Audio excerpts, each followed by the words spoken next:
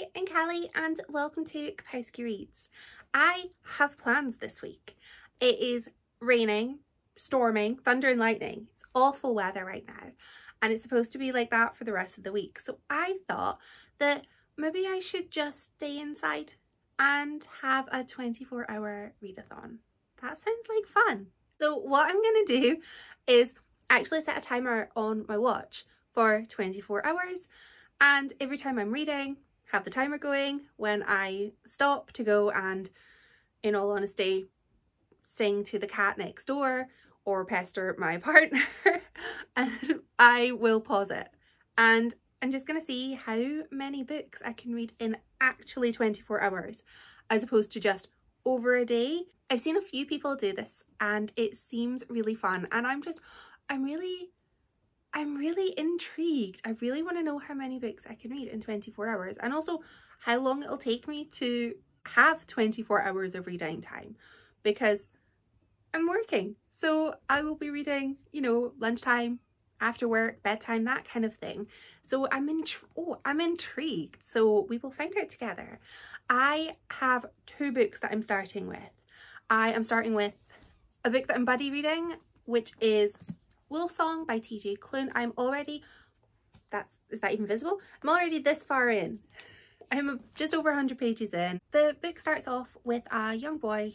He's 16 and he's lonely. And then a family move in next door called the Bennets. And they're a lively bunch. Lively. And he basically finds himself taken in as like a member of the family. And he forms this really close bond with the youngest member of the family, who is 12. And I'm just not really enjoying the story or writing or characters, the whole thing. But I'm only 100 pages in, so I'm hoping it's going to get better and that I'm going to really enjoy it, because the people I'm reading it with, they're liking it. So I think the problem might be me. I'm not the hugest fan of werewolf books that focus on the sort of alpha element. I find that just nauseating and eye-rolly, but I hope that this book will get better. I hope so. But because I'm not overly loving that, and it's buddy read, so I'm only reading 3 chapters a day, I am gonna also read Idle by Louise O'Neill. I think I'm gonna love this book. I saw it on Kira Fraser's booktube channel. She read it, I think, during her birthday vlog and described it in a way that I don't think the book was for her, but I think the book's gonna be for me. This book is about Sam, who is an influencer. She's a darling, everybody loves her, and she writes an essay about her sexual awakening with her childhood best friend Lisa. And Lisa reads this essay and gets in touch to say, I don't remember it being quite like that. Lisa remembers things very differently and a lot darker. So this becomes a sort of she said sort of thing. And I'm so intrigued. I think this is going to be fantastic. I'm expecting unreliable narration and I'm really excited about this book. So yay! Let's see how far we get. So I am going to do little check-ins here and there as we get through the 24 hours and see how long that takes. I'll report back when I have an update.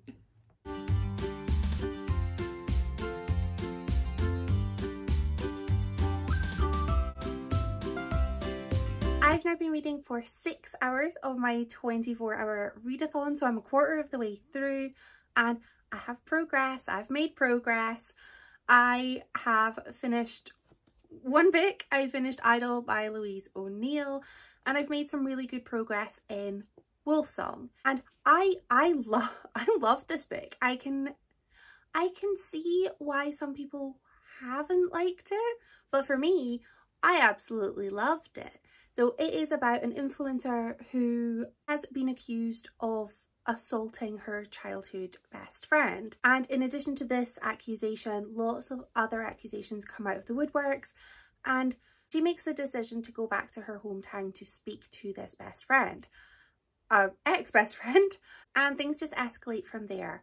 I really like this book. The main character, Sam, she was not likable at all. She was exploitative, she was controlling, she was a liar a lot of the time, and she manipulated her history in order to sell her products. And I really felt like the way that she handled the situation by going back to her hometown felt authentic for the character that had been portrayed. I really liked her childhood best friend, Lisa. I really liked her, and I really liked the way that these two characters were so different and the way that they had developed as adults since last they spoke. I love the way that this book had dual timeline, so you don't actually find out what really happened until so close to the end, and I really liked not knowing the truth. I liked just trying to piece together things, and this had my favourite trope possibly ever, which is an unreliable narrator, because I was trying to work out what happened and I couldn't possibly, because the characters themselves kept accusing each other of like lying and remembering history differently, and I really liked it. It was even just little tiny things like a schoolyard accusation and somebody remembering something differently, and I thought that was just so cleverly done. I really liked the way that Lisa, who had stayed in her hometown, had formed this life where her friends were like her high school friends that she wasn't overly close to at the time, because Sam was quite a possessive best friend as a teenager. But I also kind of enjoyed the way that everybody just sort of regressed back into their teenage selves once Sam returned back home. Slowly, the book starts to reveal some of Sam's lies and tweaks of history. She sort of reimagines some things, some events, and it very much made me ask a lot of questions, a lot of questions.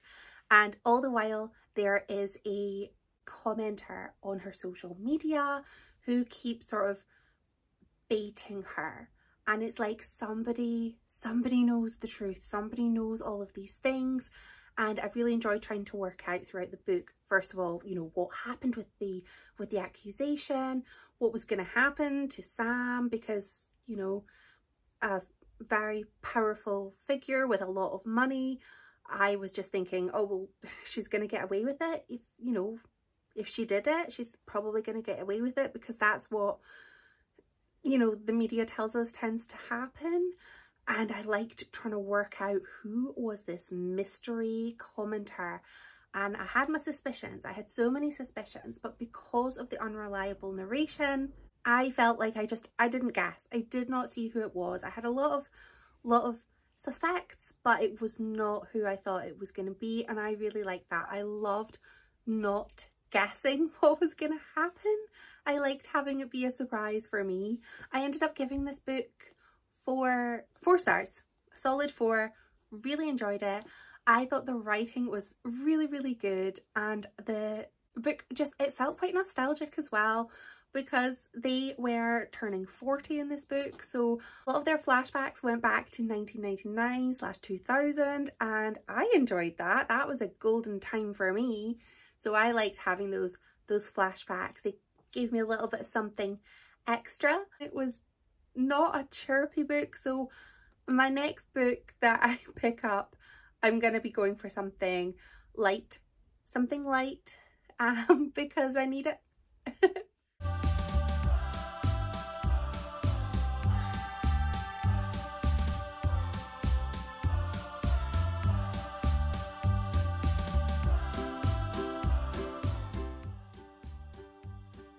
I have many updates since last we spoke.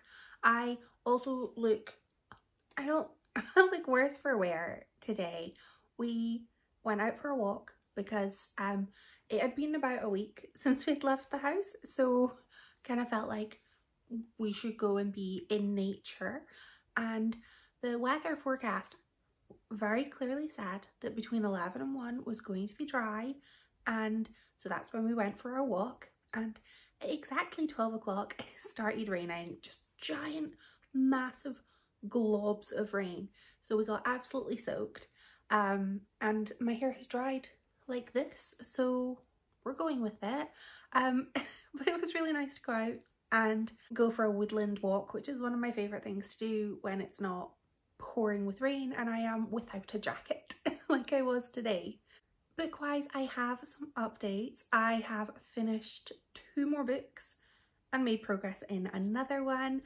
I finished Wolfsong by TJ Klune, and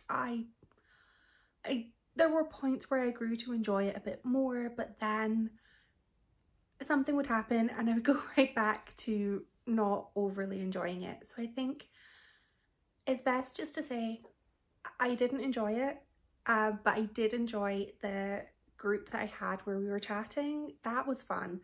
I just didn't really enjoy the book, and it kind of put a bit of a dampener on my 24-hour readathon, because you don't want to have a 1-star read when you're doing a readathon. That doesn't feel fun. It doesn't feel in the spirit of things. So I moved on to my next book. I wanted something fun. I wanted something light, maybe a little bit silly.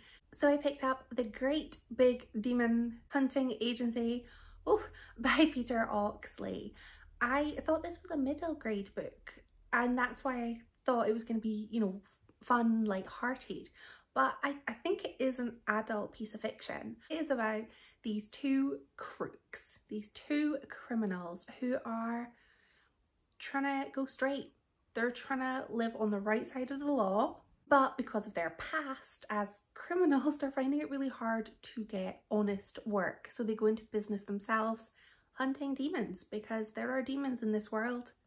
It's set in 19th century London, and I really liked the setting. I think I had convinced myself that there was going to be a Jack the Ripper-esque element to this story, because women were going missing and it was being tied back to these demons. I liked the main characters, Spencer and Bart. They were just a little bit, you had one who was so whip smart and you had one who was sort of the muscles, but he wasn't the brightest bulb.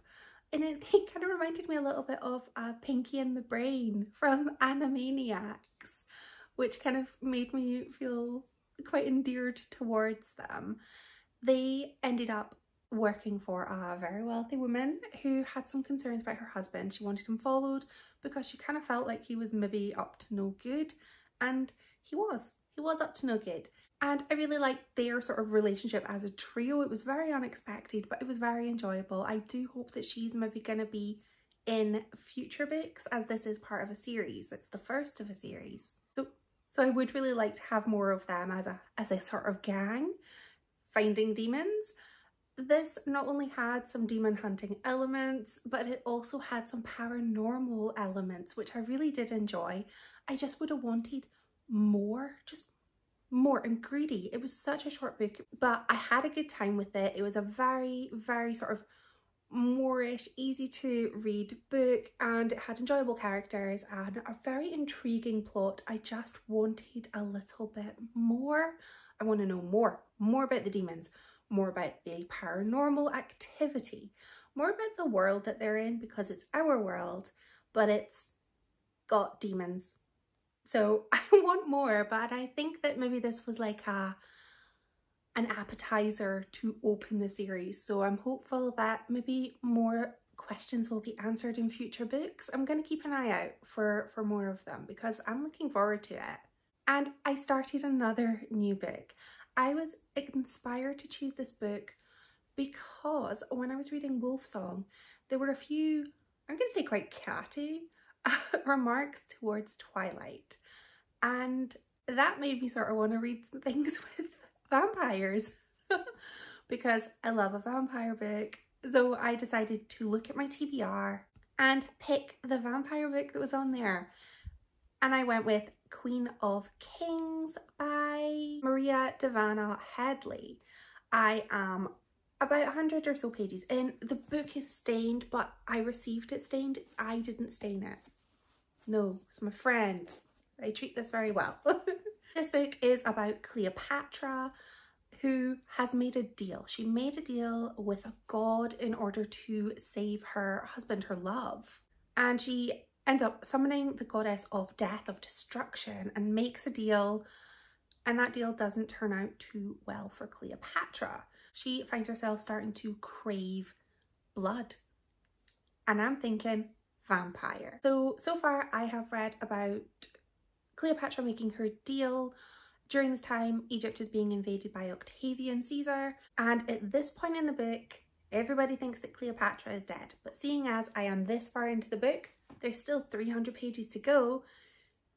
We know she's not, or maybe she is. I don't know, but I'm excited to find out. This book is really exciting because I am a sucker for a little bit of historical fantasy, and I am really, really excited. I'm really enjoying reading this, and I like books that have sort of deals with gods that maybe don't quite go according to plan. So I'm really enjoying this so far, and I'm excited to find out what happens next.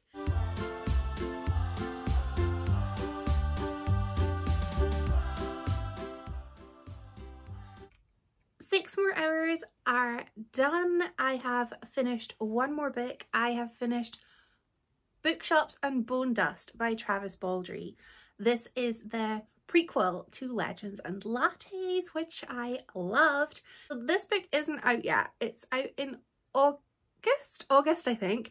So I'm not going to give any spoilers, just sort of vague plot, which is all available on the blurb on Goodreads. I loved this book. I loved it. Viv is injured. She has hurt herself. Well, she's not hurt herself. She'd been hurt by somebody else in battle. She was on a quest trying to defeat a great necromancer and ends up with an injured leg. And she can't stand, she can't fight. So she has to go off to this adorable, quaint seaside village to rest up and get herself all healed so that she can come back to battle when she's healthy again. We get to meet a whole gaggle of characters who are, I love them. My favourite character though, I have to say, is called Pot Roast. They are a cross between like an owl and a pug, and they're adorable, and I love him, and I would like to feed him baked goods. If you've read Legends and Lattes, I highly recommend reading this book when it comes out because it's got everything that I loved about Legends and Lattes. It's got beautiful friendship, it's got really interesting characters, it's got a gorgeous setting, like a cozy vibe. There is a baker, and you know that the baked goods described in this book are just, like, I felt I was gonna salivate. They sounded so good, and I really hope that at some point a recipe book will come out, because while I am not a good baker, I will learn. I will try, because I want to eat everything mentioned in this book. There is a bookshop as well, and I love books about books. And even though none of the books in this book are real, the feeling behind it is. So like Viv learns about books, she learns to sort of what she likes about reading, and she learns to find some enjoyment in it, and I thought that was so good. There were exciting moments, and this is a cozy fantasy. The tagline for Legends and Lattes was I think it was high fantasy something something low stakes, and that is the same with this book. There are relatively low stakes, but that's not to say that it's boring. It is exciting, and I found myself just sort of waiting because there were nice things happening. And I don't trust a book to just give me nice things. So I was eagerly waiting some big events, and I wasn't disappointed. I maybe loved this book more than I loved Legends and Lattes, but I think that's because there was a bookshop. Maybe. I am hoping that this means there's going to be a whole series of this story, because I love Viv. I loved getting to learn more about Viv, to get to meet like baby Viv when she was younger, and just the same. I really enjoyed it. I love the characters, and this is a contender for my favourite book of July. Yeah, I had a really good time with it. I have made excellent progress as well in Queen of Kings, but I've not finished it yet, so I suppose I'll wait to give an update when I have finished it, because I feel silly to do a sort of partial review, but I can say for certain that I am really, really enjoying it.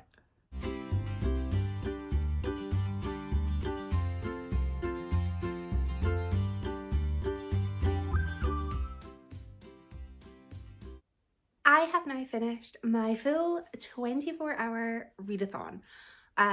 My eyes are really sore today. It is nothing to do with reading for 24 hours, but they're sore. So I have to wear my glasses, so there is glare and I'm trying to like avoid it. So we're gonna just try the best we can. I finished 2 more books, which is more than I could have hoped for. I finished Queen of Kings by Dahvana, Headley, which I'd already started. This book was about Cleopatra, Egyptian queen. She made a deal with the goddess of death in order to save her love, Mark Antony, and as expected with deals with the gods, it didn't work out quite so well for Cleopatra, and she found herself cursed, basically. I misunderstood this book because I just focused on the fact that the blurb said that Cleopatra woke up craving blood, and I thought, vampires? Is there vampires? And it wasn't vampires. It didn't even say on the back that it would be vampires. It said very clearly that Cleopatra found herself shape-shifting, not into a vampire, but I just one-track mind, it seems. And I really, did I love it or did I just really like it? I really enjoyed this book. I ended up giving it 4 stars. I have read a lot of books with Greek mythology, with Roman mythology, but not a lot that include Egyptian gods. And I really liked it because it was something that to me was quite fresh. I found myself rooting for Cleopatra, who was not, she was not an innocent person in all of this, not at all. But I found myself really rooting for her, and just realised I am sat somewhat like a goblin on my sofa because I have books and I'm trying to hold them up with part of my body. So I'm going to try and sit a little straighter. I really was rooting for Cleopatra. I found her to just, I found myself sympathising with her because the deal did not work out the way that she had hoped. This was a fantastic story about love and obligation and revenge, and I love me a revenge story. And in addition to Cleopatra dealing with her curse, there were some extra sort of magical elements in this book. There was a witch that I kind of was rooting for her too.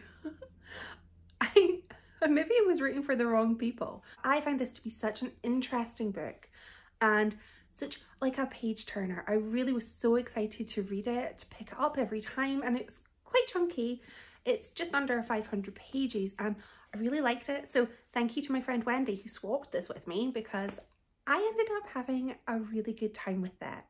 When I finished that book, I found that I had just over 3 hours left, and I thought, I want to get something that I know I'm going to be able to finish. So what I did, because I'm a maths girly, is I added up all of the pages that I had read so far and divided it by the time that I had read to work out my average hourly page, and I then times that by 3 and I think I ended up with like somewhere about 280 pages. And then I had a look and saw what books do I have that I want to read that are around that page count. So I went with my Read Christie pick, which was Evil Under the Sun. I finished this and I was left with just over 2 minutes left on the timer. I timed that so well, and I felt smug. I felt so proud of myself. This book is a Poirot. Got my little Poirot cushion behind me. This takes place on a gorgeous remote resort in, I want to say somewhere like Cornwall, somewhere beautiful that people go on holiday. And a beautiful woman, an actress, ends up dead. She's been killed. And because Poirot is there, he starts to help looking into the case. And there are a lot of suspects because Arlena, our beautiful tragic figure, had a past. She had a past. She was very popular with the gents, some of whom were at this resort, and fingers were getting pointed in all sorts of directions, and there were a lot of people that looked very guilty. There were a lot of motives, and there were a lot of alibis that didn't feel to be completely honest. I really like this. I really like the setting of this. I think my favourite Poirots are the ones where he's on holiday. The poor man just cannot get a break. He always gets brought into things. I really liked the cast. There were so many characters. I really liked having Poirot be able to just show off and solve the day. I had read this before, but not for a really, really long time. And I found myself I was suspicious of everybody.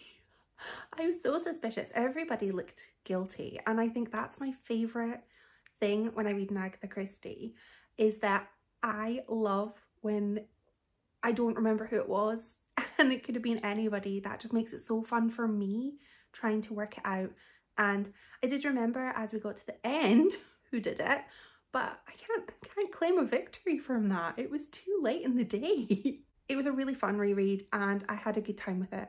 And I think it was the perfect end to my 24-hour readathon with a book that I know that I was gonna enjoy, and I did. I also treated myself to some books. I have an unexpected book haul, mini book haul, to share with you. I had a day. It's been a really tough week. My work is really, really busy, super extra busy, and we are short-staffed. We've got a lot of people who are not well. So there's a lot of work and not a lot of time to do it. So I have been stressed out my box, and I was in the office having an awful day. It was raining. I didn't have my raincoat, and I have a raincoat. I have 3 raincoats. Was I wearing any of them that day? No. So I got soaked, and I decided I am going to go to the bookshop and buy myself some treats. So the day was saved, and that is exactly what I did. I treated myself to Chain Gang All Stars by Nana Kwame Ajay Brennan, and I saw Willow from Books and Bow talking about this book, so I was influenced and I bought it too, and it's signed. It's a signed one, which we don't get a lot of signed copies up here in Aberdeen, so I was very excited. I also was inspired by Amelia Barlow, who had been talking about Calla by Colin Walsh, and I keep seeing this book everywhere, and now I will keep seeing it in my own house because I bought it. I also have one more book that, in my defence, I need no defence, but in my defence, I pre-ordered this in December and it's July. I forgot it was coming. Silver Nitrate by Silvia Moreno Garcia. I love Silvia Moreno Garcia. I have read not almost all of her books. There's a fair few in the back catalogue I've not read yet because they're so expensive to get in the UK, but I'm doing it. I'm getting there. I'm making my way through them all. So this was my unexpected haul. I regret absolutely nothing. It's been stressful, and books make things, they don't make things less stressful, but you know, they're nice. And these were all of the books that I read in my 24 hours plus 2 ebooks. I read a lot more than I thought I would, and I know I read quickly. I read quite quickly. I was once told that I read like I'm being chased, and that feels accurate because I feel like I read quite quickly, as if somebody is rushing me to get the book off of me, and I'm like, no, I have to finish. So just in case anybody feels any sort of way because we have different reading speeds, that's okay. It doesn't really matter how quickly you read, just as long as you read things that you like. I'm off to go and get ready because I'm going out with my friend. It is Friday and we are in our 30s, so we are going out for ice cream. And then we're gonna go and see Lady Bunny. I'm so excited. I haven't been out for a long time because I don't like going out. I like being inside, but my friend asked if I wanted to go with her and I was like, that sounds fun. So I'm gonna go and put on a raincoat because it's still raining. Let me know what you've been up to this week and if you've read anything good. Thank you so much for watching.